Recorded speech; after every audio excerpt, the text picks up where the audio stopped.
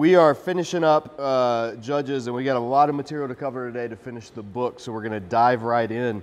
Remember, last week we were in chapter 20, and the Israelites, so if you remember what happened, recap, by this time Israel has become completely Canaanite, completely pagan, and especially the people in the tribe of Benjamin at the city of Gibeah. And they went there, and this was an event that was straight out of Genesis from the Sodom and Gomorrah days. And they acted like the people of Sodom, basically, in their treatment towards the Levite and his concubine, who the Levite shouldn't have had in the first place. Everything about the situation is wrong and godless in all aspects. And that's what the whole narrative is trying to drive home, putting this at the end of Judges, is that this characterizes Israel during the period of the Judges. They went from such heights under Joshua and the conquest of the land to completely assimilating into the pagan culture of the land that they were supposed to drive out because of the very paganism that those people practiced. And now Israel has basically become its own worst enemy. So there was this event, this horrendous event, where this woman was completely abused to the point of death, and then her, the Levite, her concubine, her husband, basically used her death as a rallying cry to get revenge on the town that did it, but completely leaving out the fact that he was the one that put her in that situation to begin with. So there's this righteous indignation of all of Israel, and he did an ancient Near East war summons where he dismembered the body of someone or an animal or a sacrifice or a prisoner or something. It was what happened in the ancient world to rally the troops, only it was of the victim itself. So not only was she victimized, she was also defiled and not even given a proper burial. It's just horrendous on top of horrendous is what is going on in that story. And so in response then, all of Israel finally rallies the troops together and says, we're going to go attack this city that did this. Okay, well that's a plus, you know, let judgment fall on this city. And so they tell the Benjaminites, of the territory where the city's in, hey, turn these people over. The Benjaminites put tribal loyalty ahead of covenant loyalty. They should have turned them over immediately. Actually, the Benjaminites should have enacted justice and put to death the men of the city who did that. But they don't. They actually send out their troops to fight to defend these gang rapists. And so it's just the whole situation is awful. So that's where we ended last week with the Benjaminite troops and all the armies of Israel in a face-off. And so that was chapter 20, verse 17. Yeah, we ended at 17. Israel, apart from Benjamin, mustered 400,000 swordsmen, all of them fighting men. Verse 18, the Israelites went up to Bethel and inquired of God. They said, who of us shall go first to fight against the Benjaminites? So now they've decided, all right, well, Benjamin's going to fight, so we're going to fight. It's time for war, and we better get God's blessing real quick. So they've already decided on war. They already decided to fight. So they just kind of go to God as an afterthought, like you would do in a pagan society. Like, let me get the God's blessing, and let me get some wisdom from our God who will lead us in victory. So God says, Judah should go up first. It's only fitting. That's where the victim came from, Judah. So, verse 19, the next morning the Israelites got up and pitched camp near Gibeah. The men of Israel, and Gibeah is the city that they're going to attack. The men of Israel went out to fight the Benjaminites and took up battle positions against them at Gibeah. The Benjaminites came out of Gibeah and cut down 22,000 Israelites, or 22 regiments of Israelites on the battlefield that day. But the men of Israel encouraged one another and again took up their positions where they had stationed themselves the first day. The Israelites went up and wept before the Lord until evening. They inquired of the Lord. They said, shall we go up again to battle against the Benjaminites, our brothers? So the first time they ask, who will go up first? And God says, Judah. So Judah goes, they get their butts kicked. They just massive defeat. So they rally, okay, let's regroup. Let's do this again. All right, let's go inquire of the Lord. They weep, which is like a sign of penance or trying to get the God's attention so that he'll act on your behalf. And then they ask again, shall we go up and attack again? The Lord answered, go up against them.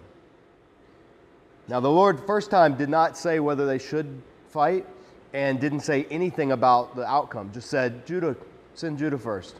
Now the Lord says, go up against them.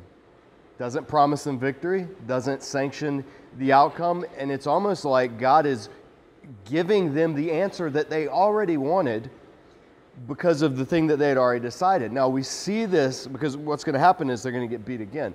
We see God doing this in Israel at other times. When Israel is bent, or their leaders are bent on doing something against the will of God, God will allow them to go and rush headlong into their own plans and suffer the consequences of it. He does it to King Ahab. King Ahab is saying, should I go fight this battle? And all of the prophets are like, yeah, you got it. Yeah, God's on your side. And then Ahab says, wait a minute, there's one prophet who never says anything good about me. Let me ask him. So they ask for Micaiah. And Micaiah comes in, and Ahab says, it's 1 Kings, it's chapter 22 of 1 Kings. And Ahab says, should I go fight? And Micaiah's like, oh yeah, go for it. And King Ahab says, why are you teasing me? Like he knows that he's not, he's like, no, tell me for real. And there's this whole story about God saying, no, when leaders and people are hell-bent on making decisions, sometimes God will confirm their decision in order for them to be judged. And that doesn't sit well with a lot of people's theology, but you have to keep in mind, this isn't like God doing this to people on a day-to-day basis, and it isn't like God doing this to people who faithfully are trying to follow Him. So we don't have to wonder like, oh, maybe God's answering me for me to experience judgment rather than actually giving me guidance. No, God does this in times of Israel's national apostasy. And that's what's going on. They have apostatized. They have reached the depths of their paganism. And so God has no covenant obligation to deal faithfully with them anymore. That's the key, is God is under no obligation to give them reassurance and to give them guidance when they have completely shunned Him and turned to everything about what He didn't want them to be. And that's a warning for us, I think, in Scripture, is God, just because somebody gets a word, doesn't necessarily mean it's from God. And even if it's from God, check the person who's getting the word and their behavior and what they're trying to do and their character, and are they walking with the Lord? Are they seeking God? Because Scripture gives us this uncomfortable reality that sometimes God will lead people into their own folly's consequences because that's His judgment on them. But that's long after they've reached the point of no return. And that's what we see happening, because they say, shall we go up against them? And the Lord says, go up against them. Verse 24, then the Israelites drew near to Benjamin the second day. This time, when the Benjaminites came out from Gibeah to oppose them, they cut down another 18 regiments, or 18,000 Israelites, all of them armed with swords. So Israel's best and brightest have dropped by the thousands twice now at the hands of these Benjaminites. Then the Israelites, all the people, went up to Bethel, and there they sat weeping before the Lord. They fasted that day until evening and presented burnt offerings and fellowship offerings to the Lord. Now they are starting to go back to being the covenant people. Burnt offerings and fellowship offerings are Levitical sacrifices. Before, they were just seeking almost like an oracle or a reassurance. But now they're actually starting to pull back to the covenant obligations or the covenant regulations that they had just been flaunting for the entire book. The Israelites inquired of the Lord, verse 27. And then there's a parenthetical note. In those days, the Ark of the Covenant of God was there, with Phinehas, son of Eleazar, son of Aaron, ministering before it. So this places this whole event in the time of Aaron's grandson. That means this is the first generation of Israel that has not seen the Exodus events. So this is Phinehas's younger contemporaries. That means that what's happening chronologically really takes place near the beginning of the book of Judges. And that's a huge whoa moment, because we realize, oh, this has characterized Israel throughout most of this period of the Judges. They asked, shall we go up again to battle with Benjamin, our brother, or not? The Lord responded, go, for tomorrow I will give them into your hands. So now God finally says, okay, now go, and I will give you victory tomorrow. The judgment against Israel has almost, it seems, been abated or come to completion. And now God says, okay, I'll give you victory. Then Israel set an ambush around Gibeah. They went up against the Benjaminites on the third day and took up positions against Gibeah as they had done before. The Benjaminites came out to meet them and were drawn away from the city. They figure we beat these guys twice, so let's go get them. There they are. They're near the city. Let's go out and get them. They began to inflict casualties on the Israelites as before. About 30 of the men fell in the open field and on the roads, the one leading to Bethel and the other to Gibeah. So telling you geographically where this is taking place. While the Benjaminites were saying, we're defeating them as before, the Israelites were saying, let's retreat and draw them away from the city to the roads. All the men of Israel moved from their places and took up positions at Baal Tamar, and the Israelite ambush charged out of his place on the west of Gibeah. Then 10,000 of Israel's finest men made a frontal attack on Gibeah. The fighting was so heavy that the Benjaminites did not realize how near disaster was. The Lord defeated Benjamin before Israel, and on that day the Israelites struck down 25,100 Benjaminites, all armed with swords. Then the Benjaminites saw that they were beaten. So finally Israel strikes down these almost all of Benjamin. Now the men of Israel had given way before Benjamin because they relied on the ambush they had set near Gibeah. The men who had been in ambush made a sudden dash into Gibeah, spread out, and put the whole city to the sword. The men of Israel had arranged with the ambush that they should send up a great cloud of smoke from the city. And then the men of Israel would turn the battle. So that it's retelling their plan was lure them out of the city, and then when the other forces in hiding come out, lure them away, defeat them in battle, put the city to the sword with the other group. So there's just this chaos and pandemonium going on, and the city is being defeated. The Benjaminites had begun to inflict casualties on the men of Israel, about 30, and they said, we're defeating them as in the first battle. So again, Benjamin thinking they're winning. But when the column of smoke began to rise from the city, the Benjaminites turned and saw the smoke of the whole city going up into the sky. Then the men of Israel turned on them, and the men of Benjamin were terrified because they realized that disaster had come upon them. So they fled before the Israelites in the direction of the desert, but they could not escape the battle. And the men of Israel who came out of the towns cut them down there. They surrounded the Benjaminites, chased them, and easily overran them in the vicinity of Gibeah on the east. 18,000 Benjaminites fell, all of them valiant fighters, or mighty warriors. As they turned and fled towards the desert to the rock of Rimmon, the Israelites cut down 5,000 along the roads. They kept pressing after the Benjaminites as far as Gittim and struck down 2,000 more. So the Benjaminites are just getting beat down now, crushed, getting chopped off little by little by little until only a few remain. Verse 46, on that day 25,000 Benjaminite swordsmen fell, all of them valiant fighters. But 600 turned and fled into the desert to the rock of Rimmon, where they stayed for 4 months. So this little 600 out of what was initially 20-something thousand, there's 600 left, and they flee to this system of caves out near Gibeah, and it's called the rock of Rimmon, which means pomegranate rock. And they flee there and they hide there in the desert for 4 months. That's all that's left of Benjamin.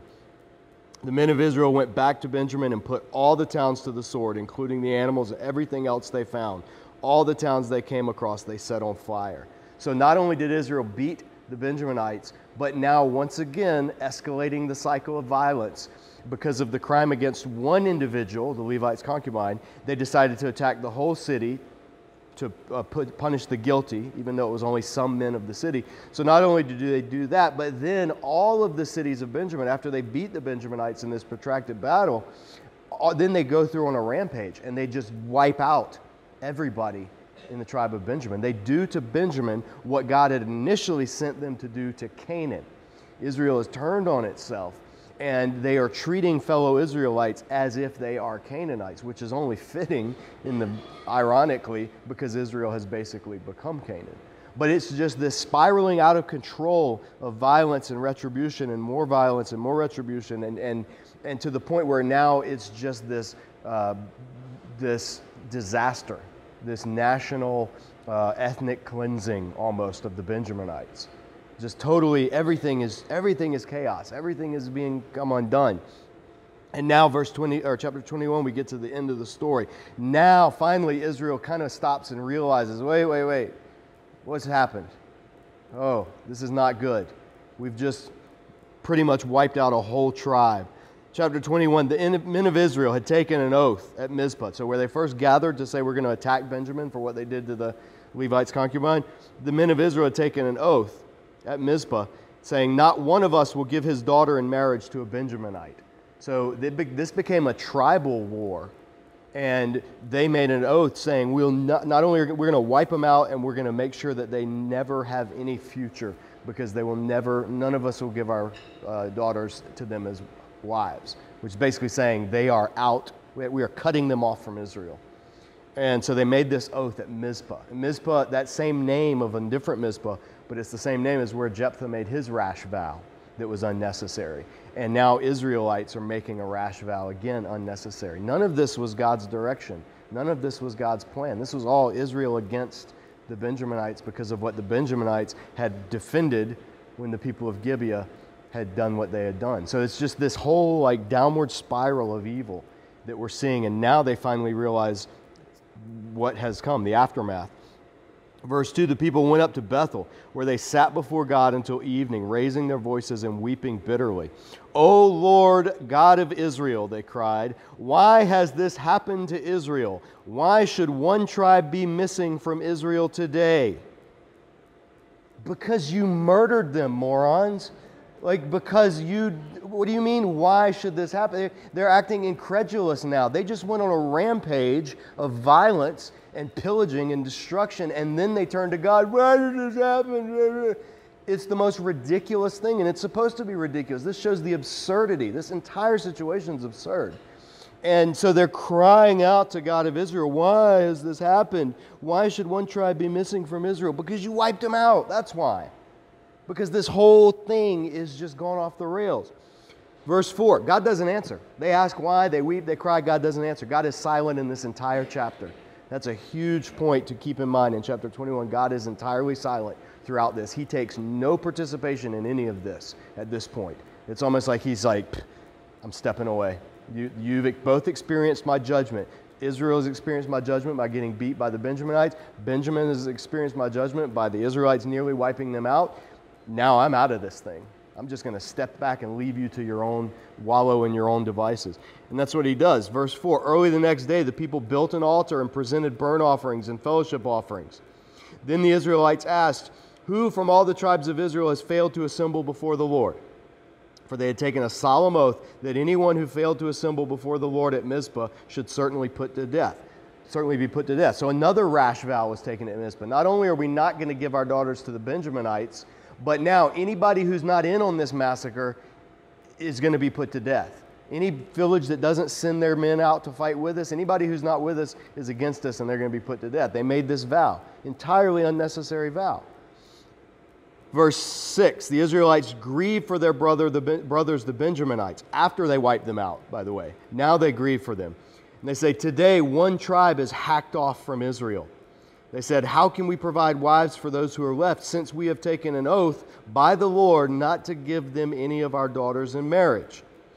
Then they asked, which one of the tribes of Israel failed to assemble before the Lord at Mizpah? And they discovered that no one from Jabesh Gilead, which is a town on the Transjordan, had come to the camp for the assembly. For when they counted the people, they found that none of the people from Jabesh Gilead were there. So the people from Jabesh Gilead were like, nope, we're not even part of this. You guys do your thing. We're staying out of this. So the assembly sent 12,000